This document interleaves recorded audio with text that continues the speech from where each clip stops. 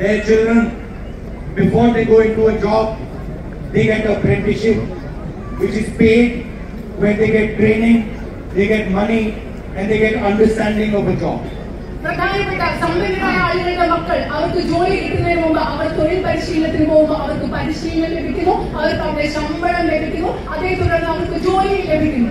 So we are going to come out with a right to internship law for all graduates and diploma holders. അതുകൊണ്ട് ഭാരതത്തിലെ യുവാക്കൾക്ക് വേണ്ടി, വിദ്യാസമ്പന്നരായ യുവാക്കൾക്ക് വേണ്ടി തൊഴിൽ പരിശീലനം അവകാശമാക്കുന്ന ഒരു നിയമവുമായിട്ട് all these graduates that Narendra Modi has made unemployed are going to get a right to an internship or an apprenticeship.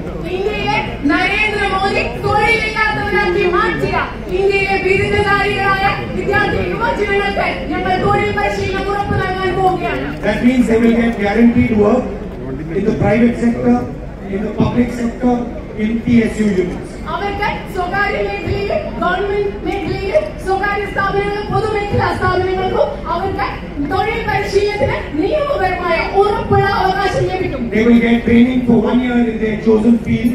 അവർ തിരഞ്ഞെടുക്കുന്ന മേഖലയിൽ അവർക്ക് 1 വർഷത്തേക്ക് പരിശീലനം ലഭിക്കും. And they will get paid 1 lakh rupees, 8,500 rupees every month, 1 lakh rupees a year for the apprenticeship. അവർക്ക് ഈ തൊഴിൽ പരിശീലന കാലത്ത് 1 ലക്ഷം രൂപ ഈ 1 വർഷത്തേക്ക് മാസം 8,500 രൂപ വീതം ഇന്ത്യയിലെ യുവജനങ്ങൾക്ക് ലഭിക്കുമെന്ന് ഞങ്ങൾ ഉറപ്പു നൽകുന്നു. So our idea is, if Narendra Modi can give money to the 22-25 richest people in India, we can give money to the poorest people in India, to the weaker people in India. ഞങ്ങളുടെ ആശയം എന്ന് പറഞ്ഞാൽ നരേന്ദ്രമോദിക്ക് ഈ രാജ്യത്തെ അതിസമ്പന്നരായ 22-25 മനുഷ്യർക്ക് ഒരുപാട് പണം നൽകാൻ സാധിക്കുമെങ്കിൽ ഇന്ത്യൻ നാഷണൽ കോൺഗ്രസിന് ഈ രാജ്യത്തെ യുവക്കൾക്കും അതുപോലെ ഈ രാജ്യത്തെ ദരിദ്രരായ മനുഷ്യർക്കും പണം നൽകാൻ സാധിക്കുമെന്നാണ്